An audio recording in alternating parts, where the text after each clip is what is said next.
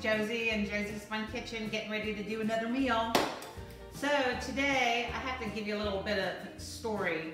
My husband Andy, when I told him what I was going to do this morning, he says, "Why are you making gumbo when it's warm outside?"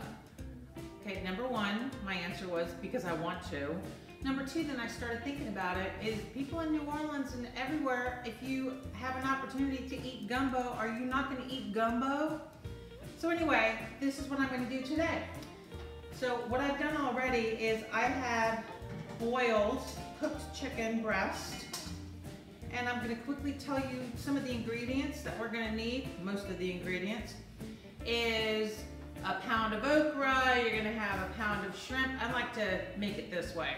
A pound of lump crab meat, Cajun style andouille sausage. I like a lot of garlic, so I have 7 cloves of garlic. I'm using 3 tomatoes, celery, green pepper, onion, lemon. So here's what we're gonna do. Oh, we have chicken stock, and of course you have a little hot sauce. In my Dutch oven, I am going to make a roux. You can make a roux that is a combination of, I'm using canola oil and flour. And you're gonna put it, I'm gonna start up and heat this up. Actually, I'm gonna put it up on the front burner because it takes me a while. Because I'm going to stand here with my whisk and whisk it slowly. Do not walk away for more than 30 seconds because you can burn this. This will take a good half hour, 45 minutes. I've timed it one time. And if you are not careful and you do walk away, you're gonna have to start all over again. I personally do not like to make the roux in the oven. I like to do it and just put my love into it. Just stay in there, roux. And then I'll turn on the news or watch a TV show. I've been known to put a stool next to the pot. Then we're gonna take after I chop everything up, we're going to put the vegetables into the pot and then combine everything, and then it's gonna cook for about 2.5 hours. So anyway, let's go. Bye. Also, before I forget, I'm a big one. I'm gonna put my hair back up in a ponytail, and I'm going to take this chef jacket off because it's hot. So I will be back. And I'm preheating this. I'm gonna put the oil in here. And what I'm gonna do is I'm gonna put this shrimp and the crab meat and the meat back in the refrigerator, since it takes about 40 minutes to do the roux. And put this back here on top. Everything else can stay out here. So I am going to put the oil in here. I have my big spoon. And slowly I will put the flour in here and just start stirring with my whisk. And then, yeah, I just pay attention to this. So this is gonna take a while. Okay, so we are, right now we're going to put in that flour. Can you hear it? And now just start stirring. Here we go.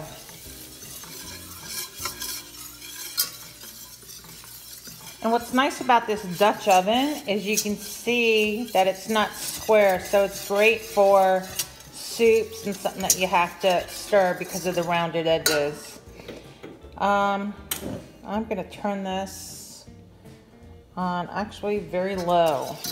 And it'll come up to a little boil, and then you just keep stirring and stirring. So I can start chopping some of my things in the meantime, but I'll check back and show you the progression. The first thing that we're gonna do, I like to get this stuff off,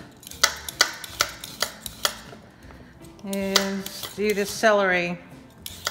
I'll show you how I chop. And that, okay, clean that over. And I've already cut off the ends. Here we go.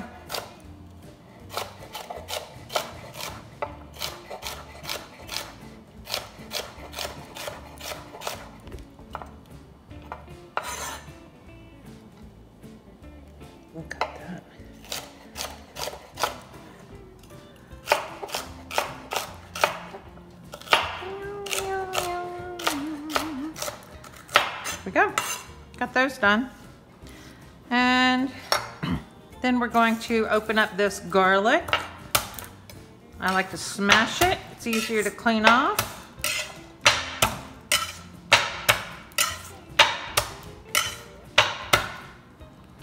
We'll chop that up. And we're going to get the onion. Gonna chop that up. This is the trash here. Actually, I have a trash can right underneath here, which is awesome. Throw that out, throw that out. And get this pepper and chop this. This is how I clean it out. It's easier to. Look at that. Easy, easy peasy. We're gonna chop this up. And then we're going to do the tomatoes. The way that I like to do the tomatoes is I like to use a serrated knife like this. And as you can tell, I love to use Wursthof knives. I just cut this little piece off because I don't want that in there. Maybe take this out. But it's just easier for some, I just think it's easier to cut. Look at that. Boom, goes right through. We're gonna chop tomatoes, diced or chopped. You can call them diced, chopped. Diced is usually a little bit smaller. See how easy that goes? And the same thing here. I just slice it through, turn. Here we go. You can save some of the tomato too. My grandmother would use every piece, as well as my mom. So, let's do that. Oops. Here we go. Throw that in the little trash can that I have there. And my roux is still cooking. I'm watching it. I'm standing right next to it. I do not leave the side of the roux. Think of having a toddler. And you're not gonna leave a toddler alone for very long. So there we go, look at that. Now I'm going to slice in here and we're going to chop up the onions. It's my little way of doing it. There we go. And you can mix these together with the celery because they're all going to go in together. All right, we're going to keep chopping and keep stirring up this roux. I got another knife out, as you can see. It's one of these, I think they're called the bird's beak, because it's like a bird's beak. And I got this, my mom had it and I loved it. And every time I say I love something with my mother, she either gives it to me or it shows up in the mail. But this time actually, my son bought it for me for my birthday, which I thought was really cool. I always say that I'm easy to buy birthday presents for. All right, so I'll be back. We're gonna start chopping. All right, we got the 7 cloves of garlic. Come on. Chop that up. All right, I'm gonna bring the chicken over. And actually, I just cleaned this. I mean, boiled it. And I actually like to do this with chicken because it tastes better in the gumbo. I like to shred it. You're gonna use about a cup of chicken. And I let this cool down after I boiled it in water. But what I did is, so that I could season it a little bit, is I put, I'd say about a tablespoon or a palmful of kosher salt. Added some black pepper, you can see it on here. And I have some fresh parsley. I threw in like a little bit. And of course a garlic clove. And just threw that in there. And I could and a couple pieces of celery. I could actually use that as part of the chicken broth if I want to. I might do it. I'm gonna taste it and see how it is. So anyway, a cup of cooked chicken is what we need. Okay, see the different color that we're getting? And I have the temperature on low. I might turn it up just a little bit. This Thermador stove is pretty powerful. So I have my piles of vegetables because the vegetables are going to go in next. The chicken and the andouille sausage and all that, that'll go in at the very end. But this is the only thing that really, in my opinion, takes the longest time. And I just like to make sure, I know I'm like making up all this noise. But anyway, this is the way it's starting to work. See this? I get in the habit of stirring. But you'll see how it puffs up, but you gotta keep stirring. Latte color. Okay, see the color there? I'm not gonna make a bunch of noise, but I'm stirring, and now it's getting a little darker. All right, look at that. It's nice and brown. So this is about 35 minutes from the time that I started. So what I'm gonna do is you kind of eyeball it. I think I'm gonna put in the vegetables now. So let's take these. Here we go. Woo.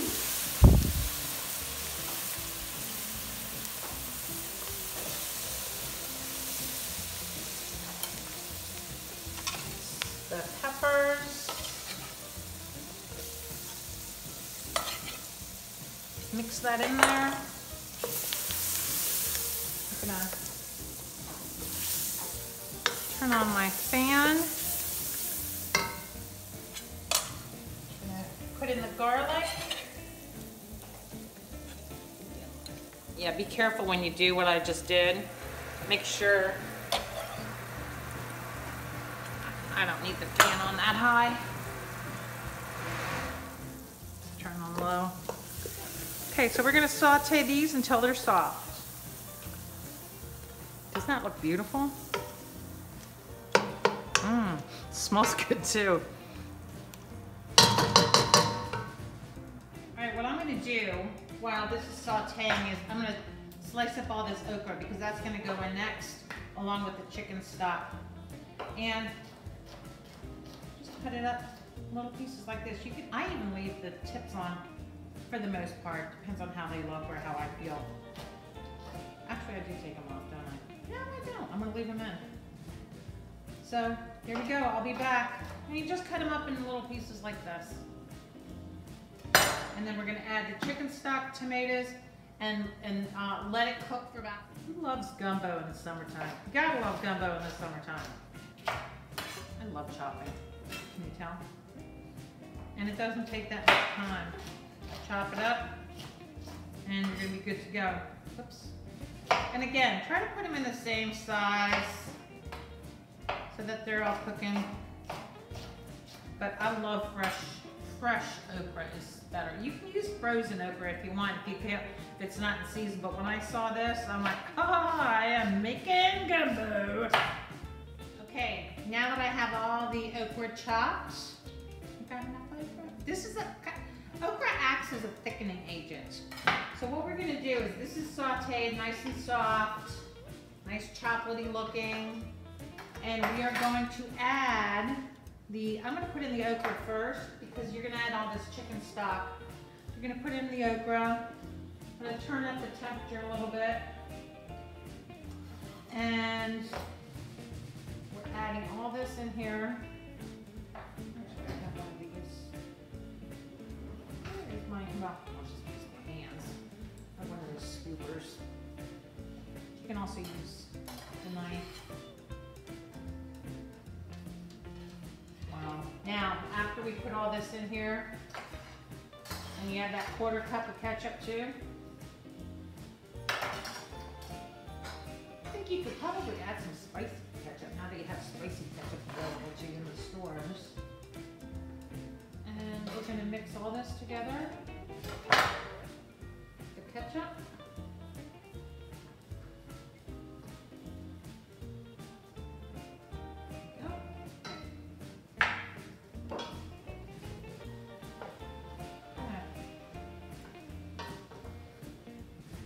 See how it looks. Oh, it's not too Yum. I was gonna yum. Now we're gonna add chicken stock.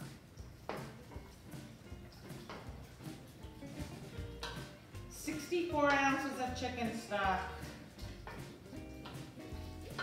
Now, obviously we're not gonna eat all this, but you can freeze it. And it's very good frozen. Well, you don't eat it when it's frozen. You eat it when you thaw it out. Get rid of that. And bring this up to a boil. And you can leave it uncovered. And I'm going to simmer it 2.5 hours. So we'll be back. See ya. Oh, and then we're gonna add, I'm gonna chop up the andouille sausage and clean up the shrimp too in the meantime. I don't think you're gonna watch me cleaning up the shrimp, but that's what I'm gonna be doing.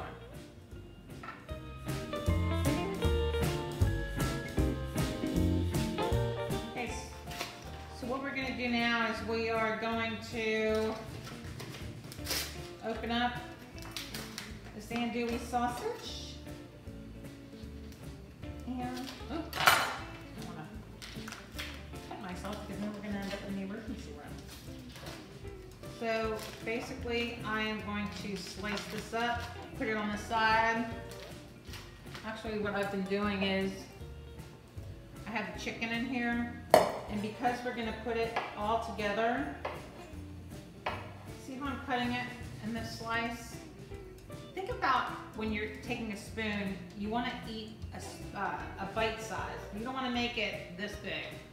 So I'm going to go ahead and cut this up and get it in, put it back into the refrigerator because this is going to be sauteing for 2.5 hours.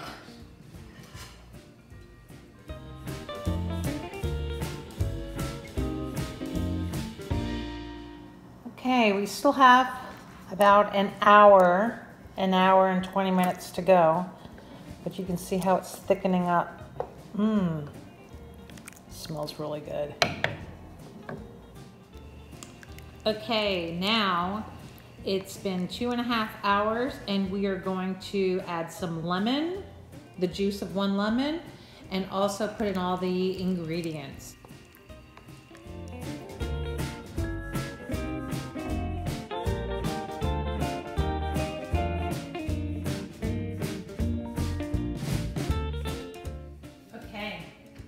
We are ready to plate out. So what I'm going to do is, this is how I like to prep it. Let's take a ladle.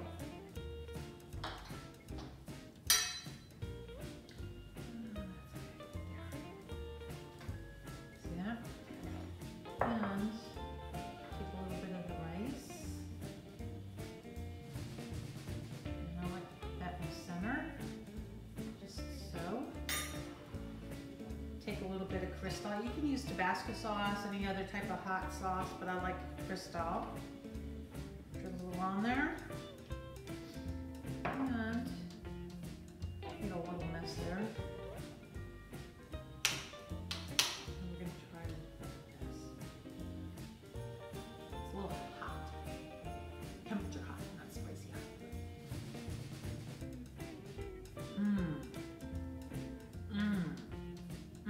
All the flavors are together. I like basmati rice because basmati rice basically kind of separates very nicely. And the shrimp, everything's bite-sized. Remember I was talking about earlier how you had the andouille sausage, actually the little pieces of tomato. Here's the okra. And you can put a lot of it right on 1 spoon. The chicken, here's this little chicken, how I shredded it. But it is good, enjoy. This is one of those dishes where you just want to keep eating and eating and eating because it's tasty. So thanks for being here.